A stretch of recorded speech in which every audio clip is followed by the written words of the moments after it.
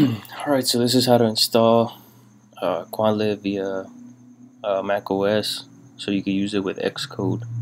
So I'll leave these links here, but the first thing you want to do is install Homebrew.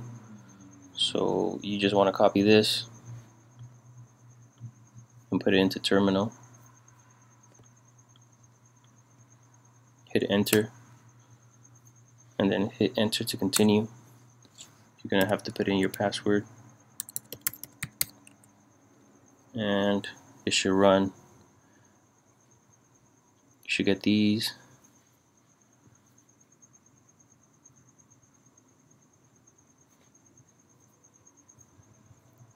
So now it's done.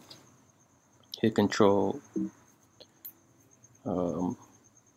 There it has installed. So hit control L and go back to QuantLib.org. They have the instructions here, but you need some additional steps to get it to work with Xcode. So next we need to install Boost. So you want to type this in to terminal. So hit brew install Boost and it downloads.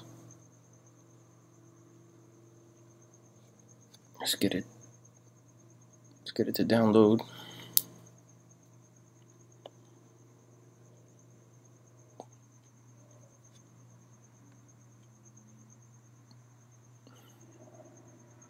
There, it is done. Now the next step is to download QuantLib. So you want to copy this, paste it onto here. One thing to note though is that the current version is 1.10, so you go ahead and change that.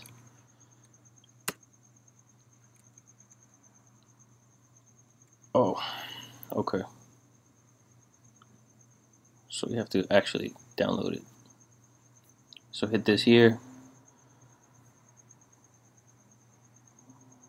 and it will download into your downloads folder. What I did was I actually dragged this into my documents. If I could drag and drop it, put it into documents, and you'll see why in a minute. So go back to that page and copy this, but change it to, instead of 1.8, change it to 1.10. Go to terminal, change it to 1.10. Oh, actually, you have to change the working directory. So hit cd tilde / documents. Now you're in the documents folder.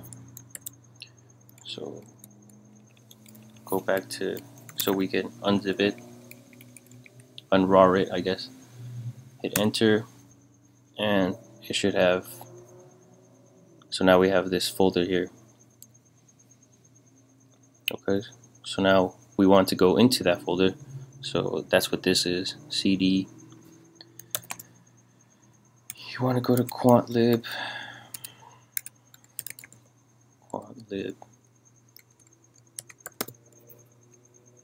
-1.10, and now we're in that folder. So now I have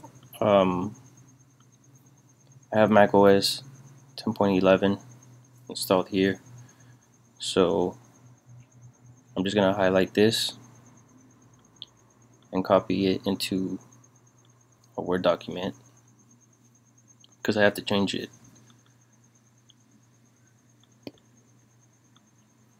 I just have to change this bigger a little bit. So the version is actually 10.11, not 10.9. Copy it, and you're going to paste that into terminal.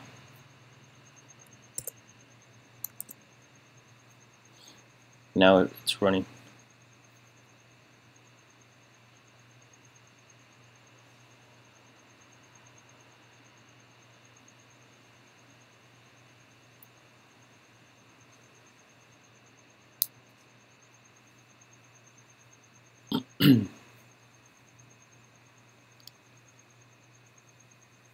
So after that's done, keep going, and you're gonna run make and sudo make install. So we want to type that in, make and sudo make install. And now it's gonna run. This takes the longest to run.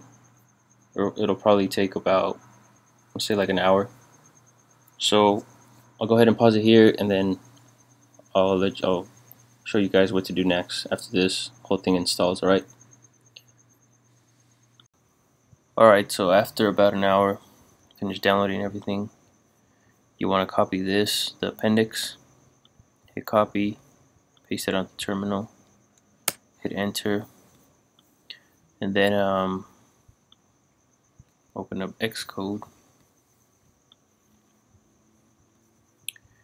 create a new project, go to Mac OS, command line tool, hit next.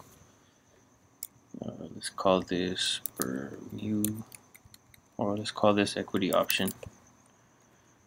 Options.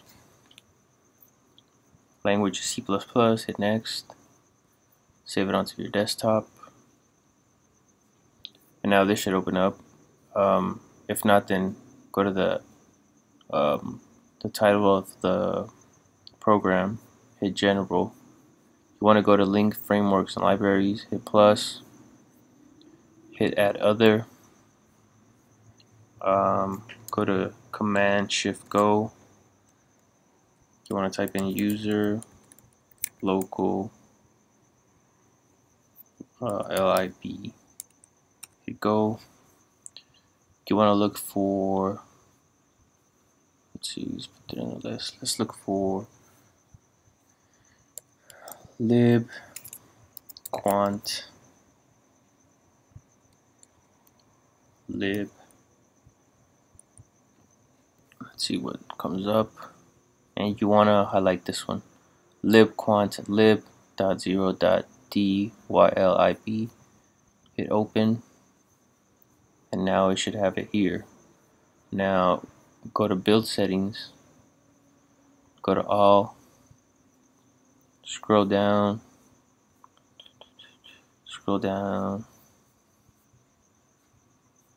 go to, looking for,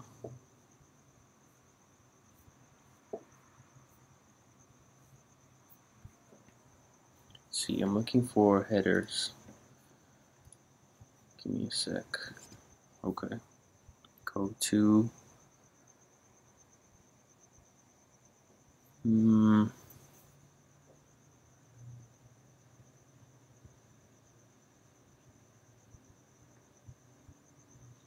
me a sec here. Go to search paths.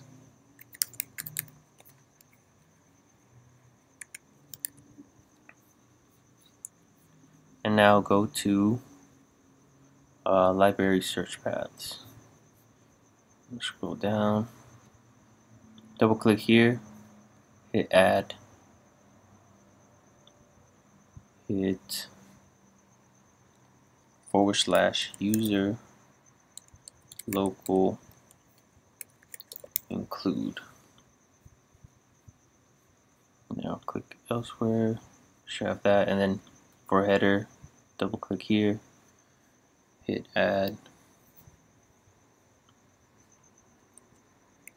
user local include. Oh, I'm sorry, for library, double click that. I'm going to remove it. It's user local lib. Alright, forgot a / there. Okay, leave everything else as is. Go to your main CPP. I'll leave the link, but you have to go to quantlib.org reference/examples, and here we're just gonna write equity option. You want to copy this code just to make sure everything's working. Copy that into your main CPP. Now everything's copied. Okay, for frameworks, this worked for me, so just go to Finder, Command-Shift-G, go to your user local lib, user local include. You see this QL, just drag it onto frameworks.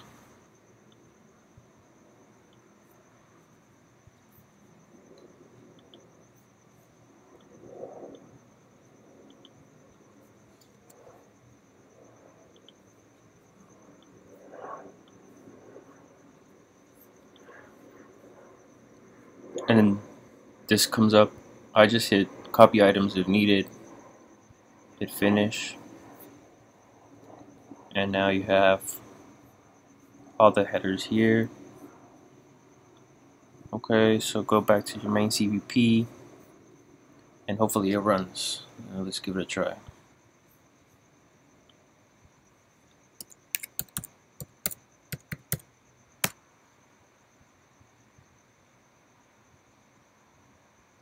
So it's compiling and it says build succeeded. So let's open this up, and this is our output. So here the defaults, you could go ahead and switch this up. It's under here, set updates. You could plug in your own. You could plug in your own for all these underlying strikes, dividend yield, risk-free rate. I just left it as is. So here, this is our output, and you see it does work. So this is pricing a put that's expiring May 17th. The underlying price is 36, strike is 40, risk-free rate is 6%, 0% for dividend yield, the volatility is 20%, and here we get the prices for European, Bermudan, and American options using a variety of methods. So there you go. You could try others too here on QuantLib. You could try Bermudan swaptions, bonds, callable bonds, CDS. These are just examples, but you could use a variety of your own if you have any. So there you go. This concludes the video. Please let me know what you think, and thanks for watching.